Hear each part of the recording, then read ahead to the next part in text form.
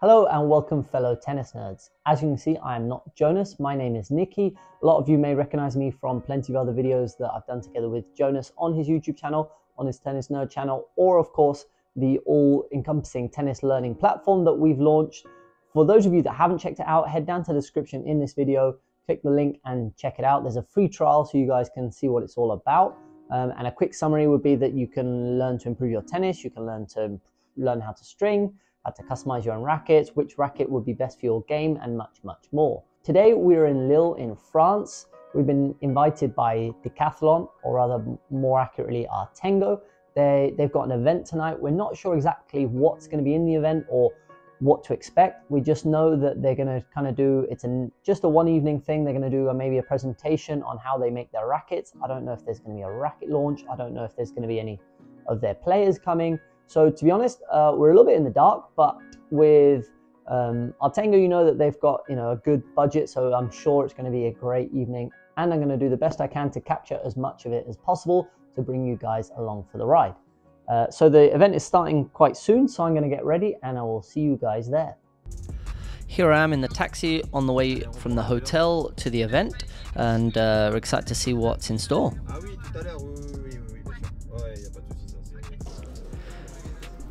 You can really tell from the effort that they've gone to really make this like a special event with the whole stage, the lighting, and they've invited a lot of people from Artengo and Decathlon all over the world, and we're excited to see what's in store. I'm going to try and get a seat at the front and see what's going on. Outside they also had a full display of all their gear, their rackets, shoes, equipment, and they also have this kind of tennis wall that you can hit on that you could try, and they were explaining their different rackets and their clothing. They had both the men's and women's clothing, plus they had one of Monfils's personal frames on display, which was quite cool. You could hold it, feel it, pick it up, swing it. One of his own ones, as you can see, with his name and logo on it and stuff, and his very iconic kind of grip 5-6 that he uses.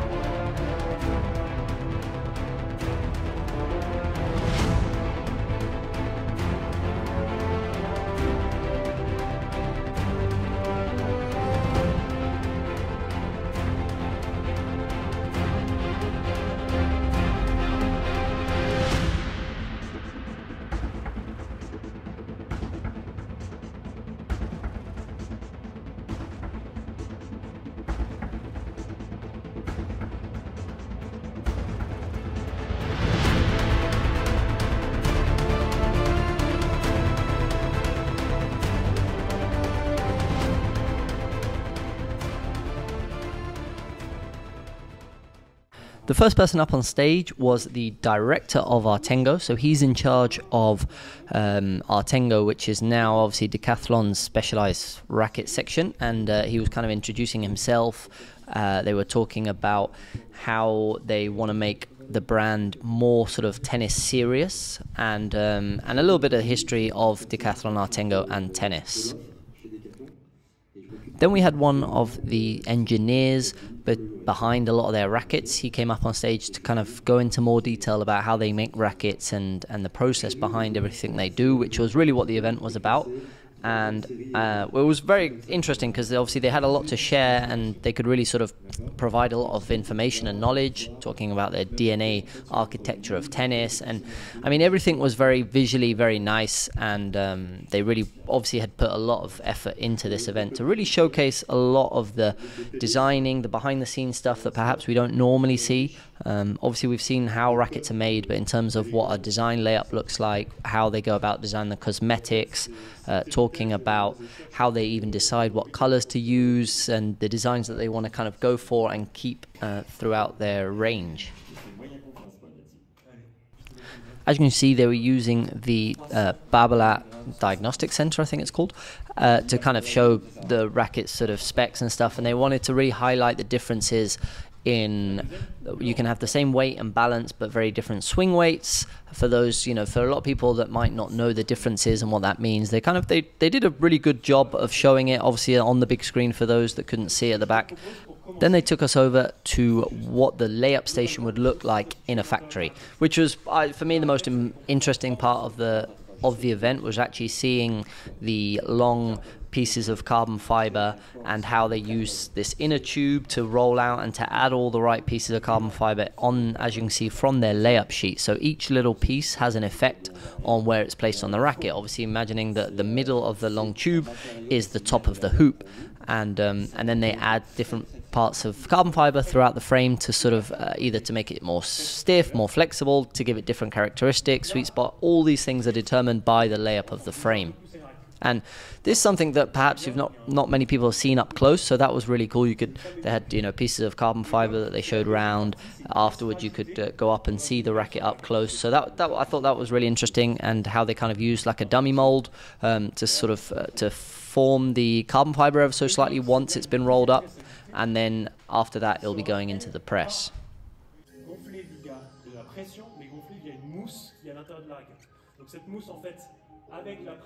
Va chauffer, en chauffant, elle va gonfler et donc va donner cette forme de racket. As you can see, the racket is starting to take shape. It has the throat in place, and this is what then will be going into the mold, into the kiln, heated and pressed, and that's how you end up with the racket. Il va l'amener dans la cuisson, donc c'est le moment où on va transformer cette matière qui est molle en matière dure comme ça. So they ran from the stage and the area where they had us over to their workshop, which I thought was quite cool. So it's actually the racket that they were making in the layup on stage is actually the racket you see here on the screen, and this is how they start prepping it for the mold. This is one of their molds. I think this is the red racket, so that's their power frame if I'm not mistaken, and this is their mold, and they prep it, put it in the kiln, and by the end of it, in about 20 minutes, we come out with a pressed racket. For those that maybe don't know, this is actually a process that needs to be done to every racket, regardless of sort of brand or price, whether it's a cheap racket or an expensive racket. There's a lot of human labor that goes into making rackets. There's not, you know, it's not fully machined, fully automatic. So there is really a lot of time and effort that go into making any racket. And here you can really sort of appreciate the time it takes to make just one. So obviously in large factories it's on a big scale, but the actual sort of process is the same.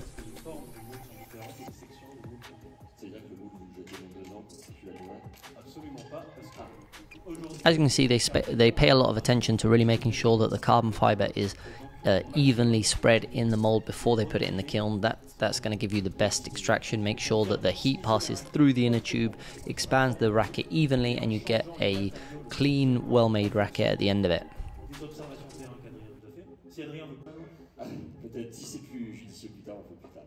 Moi je veux bien en parler, mais du coup c'est pas sur une heure qu'on va faire ça, on passera beaucoup plus de temps. Donc ce que je te propose, c'est qu'on passe plutôt à une autre étape. Du coup, donc là, on est en train de voir Jean-Phi du coup et Seb qui sont en train de fermer le moule. Donc c'est une étape qui est hyper importante. Voilà. Jean-Phi elle est hyper heureux. Regardez, hop, petit coup, petit coup, petit coup, assez rapidement. I can see they are now adding it to the oven, to the kiln, where there will be air pressure run through the racket to expand the carbon fiber as the resin is heated and then dried. Juste avant de partir, il nous a parlé de cette fameuse pipette. On la voit pas ici sur cette raquette, donc c'est un petit embout qu'on vient mettre. Et vous allez voir, celle ici vient appliquer. Here it took about 15 to 20 minutes for it to fully cure, to fully finish before they could get it back out again. Perhaps, I'm not sure if it's the same in larger factories or they can speed the process up a little bit. This workshop is made for making test frames and examples and one-offs and things like that, so they're not looking to do big batch volume rackets. However, you know, they still have all the right machinery to make rackets right there on site, which I thought was really nice. C'est un process manuel comme vous l'avez vu, on met ça de manière manuelle dans le moule. Donc j'ai pas envie de te dire que la raquette est à 100% réussie. Ok, il n'y a pas de garde. Mais On est quand même sur 2 personnes qui ont l'expérience et l'entraînement. Après, avec le stress du live, on sait jamais. Mais la forme du moule qu'on a. Ça, c'est... They even went on to show us the software they use that runs simulations on different racket layups, what they're going to sort of bring from a frame before they even make them, which I thought was really interesting to see. That's something I've not seen before. Maybe you've not seen it either. And depending where they add the information from their layup sheet directly into the software, and it actually tells them, you know, if they might have any imbalances or any sort of weak points, or perhaps the possible size of the sweet spot. All these things are run in the software, so they can actually sort of have a good idea of what the racket's going to be like before they make it, which obviously reduces a lot of time and cost in making loads of unnecessary frames. So I thought that was really interesting. It's something I've not seen before, and I thought that was nice of them to show us. You know, you can literally see their whole layout plans, and they were very open about everything, which was good. On va dire qu'aujourd'hui, on prend de moins en moins de temps parce qu'elle nous permet d'aller très rapidement à l'objectif. On va passer plus de temps avec les testeurs, plus de temps de regarder comment la raquette est, et donc plus de temps d'avoir une idée de ce que la raquette, caractéristiques de la raquette. Donc, on va pouvoir avoir son poids, sa balance, son inertie, d'autres valeurs qui nous intéressent, le spin weight, le twist weight, le recall weight, etc. La polarisation. Et si même on a envie de pousser... They also showed us some live simple stress tests on the frames, obviously sort of applying pressure to the frame unstrung horizontally and vertically, which they obviously, I guess, gives them a reading of when it, you know, when it breaks and stuff like that. But they also said that obviously they do more tests on twisting, impact, things like that, but they just weren't able to show us everything. But still, it was nice of them to give us a little insight into how they even test the frames once they've been made. Le zoom qui est en train de se faire, la raquette est en train d'être cassée. Et donc, du coup, on connaît à quelle force la raquette vient de casser. Donc là, Vianney va nous faire un petit zoom exactement sur les zones de casse de la raquette. Ici, ici et ici.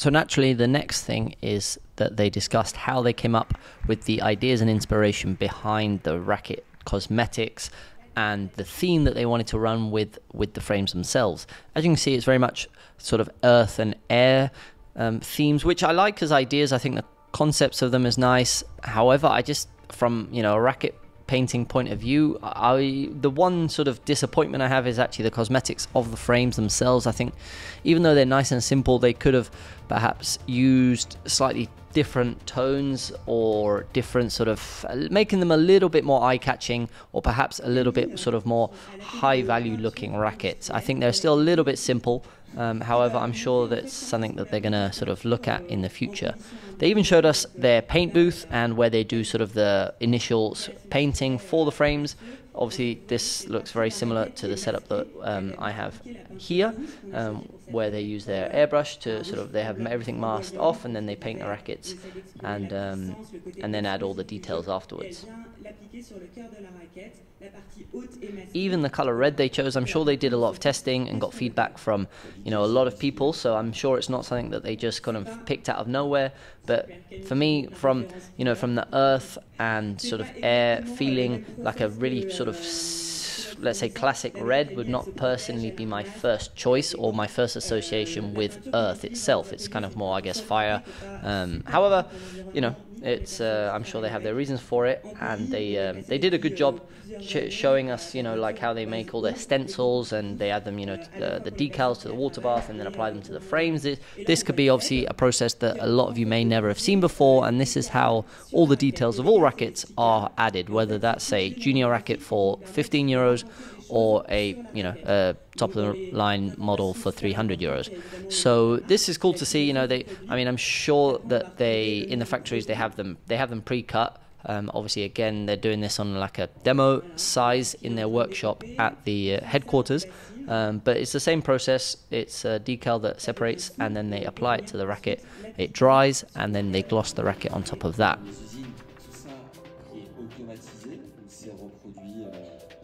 ressemble à peu près à ça. À la main. Il me semble. D'accord. En tout cas, pour la racket shower, ça se passe comme ça. Ok. Donc là, il est pas en train de vernir particulièrement. Non, là, il est en train de poser. Vous voyez, il a posé le décal avec marqué Artengo. C'est la signature de la marque. Là, il pose le décal avec le nom de la raquette, la TR990. C'est notre power. J'ai entendu parler d'une peinture qui était la peinture poudrée qui a priori pollue un petit peu moins. Ouais, Pourquoi vous la mettez pas forcément sur toutes les raquettes? C'est une bonne question. La peinture poudre, c'est un autre process en fait qui permet de colorer les raquettes, sauf que c'est un process déjà qui ne fonctionne que sur l'aluminium, parce qu'on vient projeter une poudre qui se fixe par le magnétisme, et ensuite il faut faire chauffer ça très fort pour qu'elle fonde sur le produit, et la fibre carbone ne résiste pas aux températures. While they were showing us the design process and the cosmetics and everything, the racket had time to finish curing, and now it's time to get it out of the mold. And as you can see, what's quite interesting, you see all the excess resin from the carbon fiber that binds all the carbon fiber that's been pressed out of the racket, and that needs to be cleaned off. And this happens for all frames, whether it's doesn't matter the mold, there's always going to be excess resin that needs to be removed. And they actually left it on there, which was cool. They took it out the mold, left the resin on there, and then they actually ran this frame back to the studio, back to the stage, and we got to see the racket up close and personal with all the excess resin on, so you really see what it looks like straight out of the mold. So I thought that was quite cool. That was a nice little touch, and we're going to have a look at that in a second.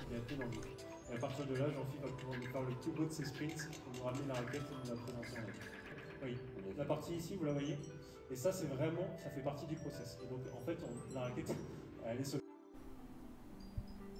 They finished with another promotional video, which, you know, everything looks really great, well shot, and then they went on to sort of talk a little bit about the aspirations for Artengo in the next few years and their players that they have and things like this. I think from all in all, as I sort of earlier mentioned, and I'll do a full recap after this, but I think that they did a really good job in showcasing the work, the lots and lots of work that goes into making just one racket, so people can appreciate the effort and the workmanship that goes into every single racket that you play with. As you can see, the racket is back from the workstation, and as I said, you can see all the excess resin on it that would normally just be sort of sanded or sawed off, and that, like I said, it happens to every single racket. So just that is time consuming in itself. If you want to produce rackets, it's a lot of work that goes into every single frame. So next time you play, make sure you take care of your frame and you appreciate it a little bit more. So just finished the Decathlon Ace event. It was really cool. It was about an hour and a half long. I'll go into a little bit more detail when I get back to the hotel. As you can hear, it's still a little bit loud. Now there's time for some drinks next door. Gonna speak to a few of the people from Decathlon. But basically the event, as you saw, kind of went over how they make their rackets, how they go into detail on what sort of are their key core values of the business, of the company, how they design their rackets. It was a really cool insight into how rackets are made properly. You know, you can find videos online from different brands and stuff, but they really went open source, let's say, with the layups, with how they go about it, and a full live demonstration, which was really cool. And they managed to actually sort of from the event run a racket back to the workshop, fire it, paint it a little bit, and get it back in time. All in all, really good stuff, and I will recap and catch you guys a little bit later.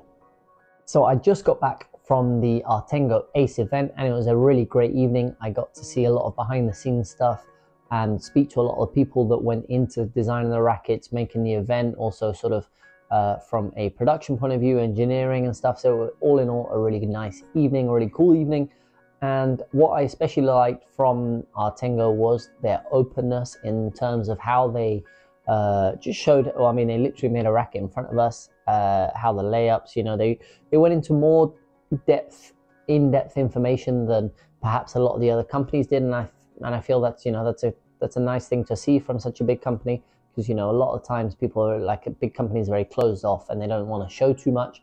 So it was nice to really have an open kind of an open source kind of way of making rackets, because there are a couple of things online that you can find about how rackets are made and old videos and stuff, but it was nice to see obviously live, and they really went into a lot of detail to explain how and why they did certain things. So I thought that was really good. I mean, it wasn't perhaps anything new for me personally, but in terms of for a lot of people. I think they could learn a lot from actually watching the event. What was interesting to me was how much input they put in to thinking about how they design a racket, or their sort of the subject behind the design of the racket. You know, they were very much with their earth and their air, which I think was cool. I still feel personally from a design point of view, they could do a little bit more in terms of the colors, in terms of I like the silo because it's quite simple, but I think that they could do a little bit more. They could develop the design a little bit more. However, I do appreciate that obviously they're a very new brand in terms of tennis. They've only been kind of really focusing hard on tennis since about 2017. So they're playing catch up on all the big names. Obviously they've got the the structure and the facilities and the finance behind it to do so, but at the same time you can't fake experience. So they do need to make more models of rackets. They do need to fail some rackets. They need to have success at some rackets, which I think they will. I think obviously, like I said, because they have the facilities, because they have the money behind the brand to do well, I think they can do really well. I think in 3 to 5 years they could be a big name in rackets. From a personal point of view, afterwards it was nice to meet some of the people that kind of were part of like the behind the scenes of designing the rackets, and obviously how they're made and things like that. You know, they're very passionate. They all seem very passionate with tennis. They all play tennis. So even though it's such a big brand, Decathlon, they're not just kind of, let's say, China-made products. So I think that was really what they were trying to show, and I think they did a really good job at it. That that the Artengo brand, their tennis-specific brand, they are people that that play tennis, live tennis, tennis fans. They have their own workshop. They can prototype in-house there at site. So for players to come and test rackets, they can. So it's not just big production at low cost. They really put a lot of effort into it. The one thing that I guess maybe Decathlon and Artengo are battling against is that they are known for perhaps lower cost, and perhaps therefore you expect kind of less good products, but they really put a lot of time, a lot of effort, the same way all the other brands would, and I really appreciate it from them.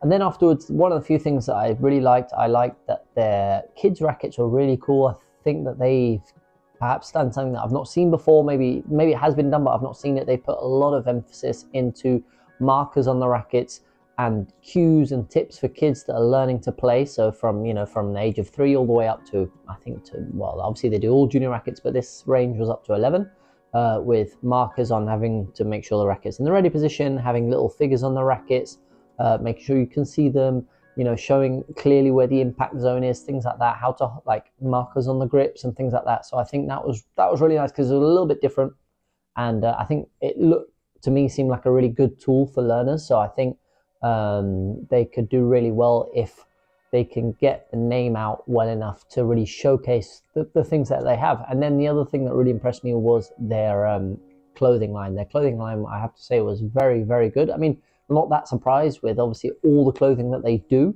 but again, I think I probably had this anticipation that being Artengo and Decathlon, maybe the quality wasn't going to be as good or anything, but I mean it was really, really good. I mean, if you put a On logo, Lululemon logo, Nike logo, they would be 60-70 euros a t-shirt and stuff like that. The quality, I have to say, felt really, really, really good. So definitely keep an eye out for the tennis specific, I guess probably their highest range tennis line of clothing, both for the men's and women's, but the clothing was really, really nice. Simple stuff, some cool colors, not too busy, no funny prints, nothing crazy going on. So I think that they did a really good job there. I had a look at the shoes, I've not tested them, not tried them. They look fine. Obviously, depending how they play, they look shape-wise kind of, I guess, like a Homer shoe or more of an Adidas shoe, so a little bit kind of like a larger upper. But again, I would imagine they'd be pretty good from all the research that they could probably pull from all the other shoes they've made across so many other sports. So that's, I think, one part of Artengo and Decathlon that they can really sort of excel on compared to maybe a few of the other brands, is that they can draw so much help, so much information, and things that they can improve on products with from all the other aspects of their brand. They cover every sport from ping pong to kayaking to fishing to everything. So so there's such a versatility and where we were today at their headquarters, they have everything. I mean, so they all kind of, I mean, they work separately, but they all work together. So it was all in all a cool evening, cool experience. The thing that is going to hold them back, or what they need to really work on, is to get their brand image out in terms of it being a proper serious tennis brand, and that's going to probably be their biggest battle. But in terms of quality across everything they did, it was really good, and all in all it was a great event. So I hope you enjoyed this video even without Jonas, and as always, don't forget to play some tennis.